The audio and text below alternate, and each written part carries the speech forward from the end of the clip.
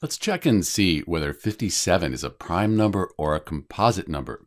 To be honest, it kind of looks like a prime number to me. But let's look first if it's prime, and then we'll check and see if it's composite. So is it a positive integer? Yeah, it's positive. It's a whole number. 57, it's greater than 1. And are there only two factors that divide into 57, 1 and 57? So we know that 1 times 57, that equals 57. So there's 1, 2 factors. But are there any more? Well, it turns out that 3 times 19, that's 57. So there are more than 2 factors. So 57, it's not a prime number. But is it a composite number? Because it's a positive integer, it's greater than 1, and there are more than 2 factors, 1, 2, 3, 4 factors that divide evenly into 57. So 57 is a composite number. This is Dr. B looking at whether the number 57 is prime or composite. It's composite. Thanks for watching.